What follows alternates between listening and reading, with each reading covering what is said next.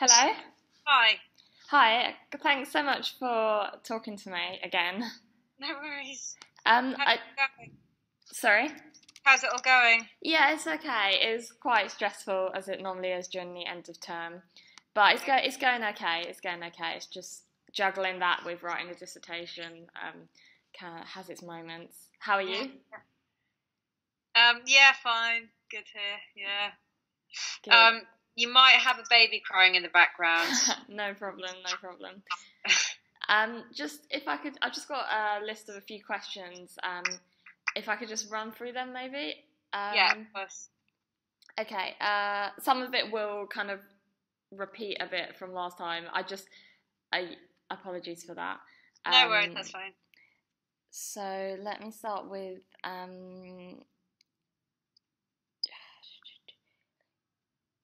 what does sleep paralysis mean to you? What can you just summarize your personal experiences? Okay, so I started. I probably was getting sleep paralysis experiences from when I was quite young. I remember a few that before I knew what sleep paralysis was, like waking up, um, thinking that I was sort of half in a dream, and I thought that there'd been a tidal wave, and I was buried under um, like half a mile of sand because I couldn't move. And I had another very alarming kind of experience where I went to sleep on a friend's sofa, and I woke up and she was standing over me, just giving me the most sinister look while I was kind of struggling in and out of sleep. And the next day, she said that she hadn't come into the room, and that really scared me because I was like, "Why is she lying? Why is she telling me she wasn't in the room when I know that she was?" Um, Yeah. and so as I kind of went through life, I had those kind of experiences quite a lot, and I went through a period of insomnia, and started getting sleep paralysis a few times a week. By that point, I knew what it was, or I knew that there was a thing called sleep paralysis, and it was linked to these kind of experiences that I was having. But they would include things like I would feel a cat walking along my back, along my body, a black cat. I knew that I thought it had climbed, jumped in through the window, but I was not on the ground floor. I was a few floors up, so I don't know. Like my brain wasn't working that well. Um, uh, and then sometimes I'd have sort of hallucinations like big kind of hovering monstrous creatures in the room, or people. Sometimes people in the room talking. Um, uh, or animals sometimes. There was a little horse once. um, and it was accompanied usually by what would come first would be a sort of electric buzzing feeling and sound, maybe mechanical kind of sounds, and a sort of a tingling sort of fizzing feeling all over my body, and a realization that I was very alert, very awake, but also kind of almost completely asleep at the same time. Okay, great. Thanks. Do you know what triggers it for you? For me, it's usually if my sleep patterns have been disrupted by anything. So I have patches of insomnia. When I get insomnia, I get sleep paralysis. Uh, Sometimes if I'm sleeping in an environment that I'm not comfortable, like if I'm away from home, um, or if I'm waiting for somebody to get home, if for whatever reason I'm sort of still quite alert when I drop off to sleep, it can happen.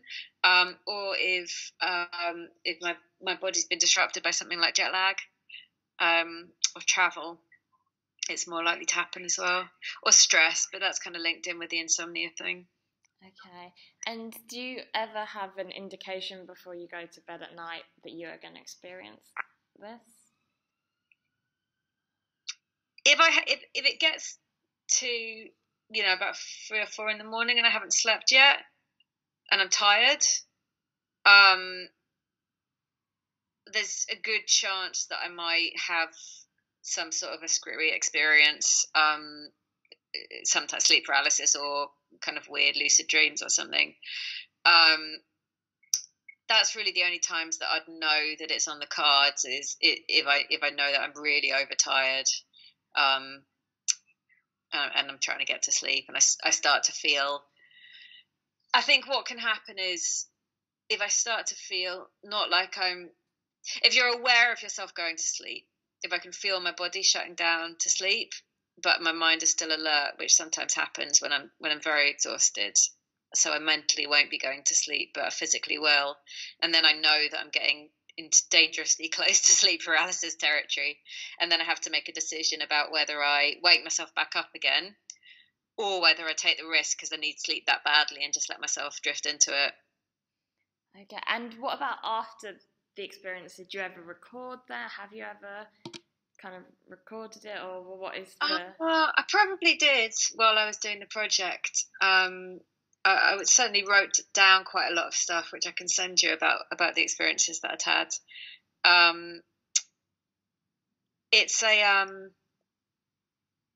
I don't know. It's one of these things that the more you repeat them, the more they become kind of stories, and the less close they are to the experience that you actually had. I think. Because the experience itself is so like a dream, is so strange and mysterious and difficult to put into words. And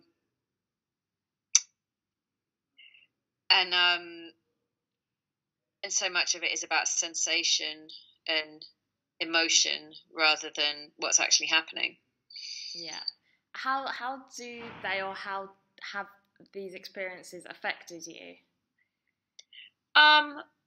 When I was getting it quite badly, it interfered with my confidence in sleeping. So you get into a bit of a cycle where if night times are,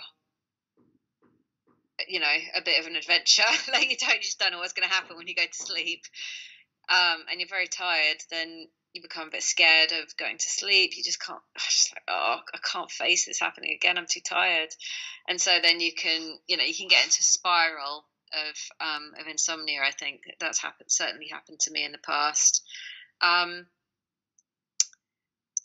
think I used to be quite afraid of getting trapped in one. I used to have a lot of false awakenings, which would go on where I'd be in a dream or sort of sleep paralysis. I'd wake up out of it, but then I'd think I'd woken up, but then I'd be in another one, and this would happen. Sometimes it felt like it went on for hours, and they were the worst because when you're in them, they feel like they're going to go on forever, and then you might wake up and it's only been half an hour, but it's felt like a day.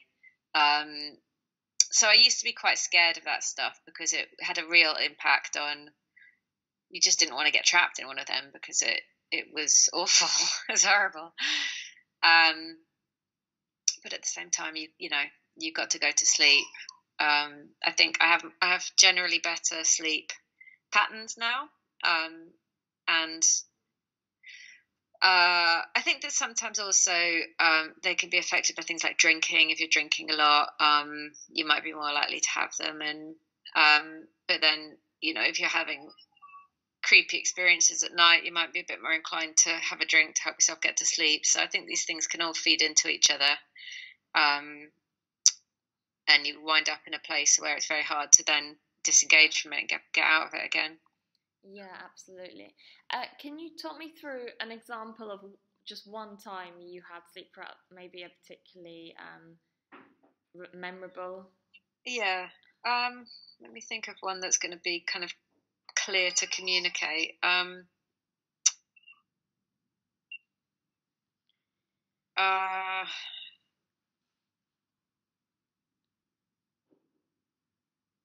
Sorry, it's been a while since I wrote all these down. No, it's been a while since I had one actually.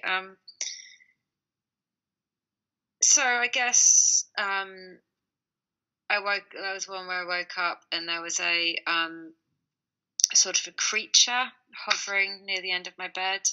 It was kind of like a spider, but big. but not really like a spider. It was more like a blob with eyes, and it was kind of dark, like a dark mass. Like in the morning, I think I remember describing it as like a sentient tumor, but large, the size of a beach ball or bigger, and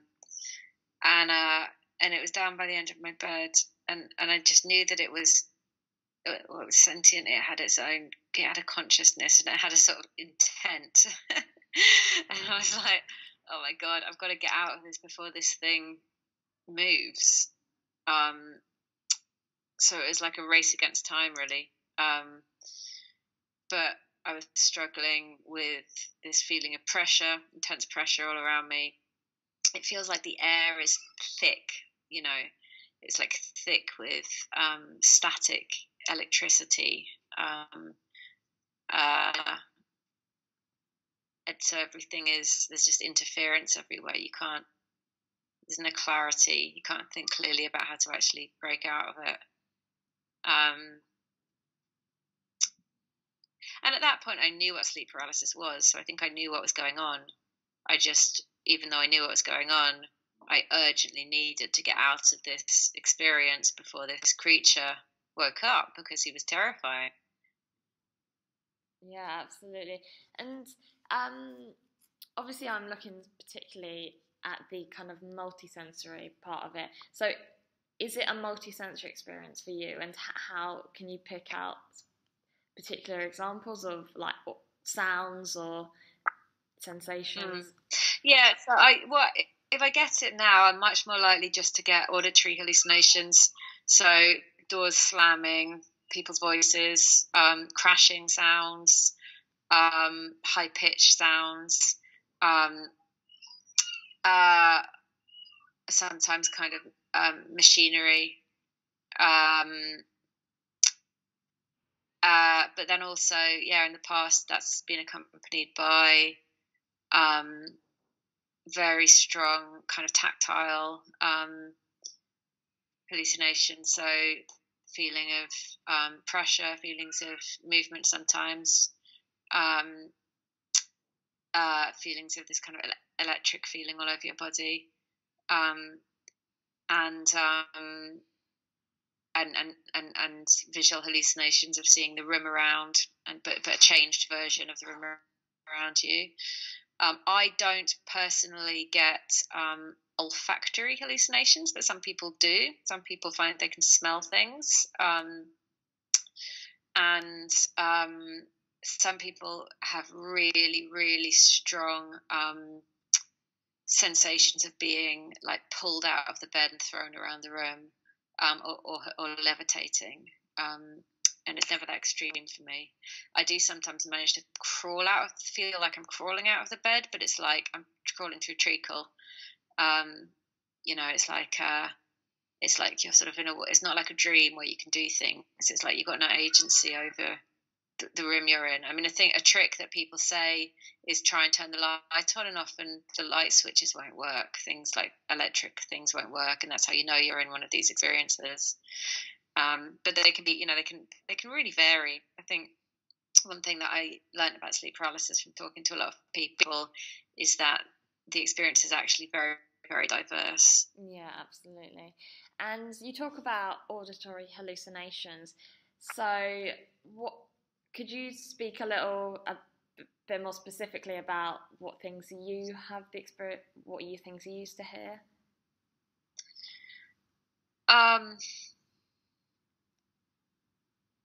People talking, people's voices, very, very particular voices, like that feel like they're coming from real people, not necessarily people who exist in my real life, but people who seem to have personalities, accents, intonations, slamming doors, crashing sounds, high-pitched ringing, maybe rumblings, I've also had just like really mundane conversations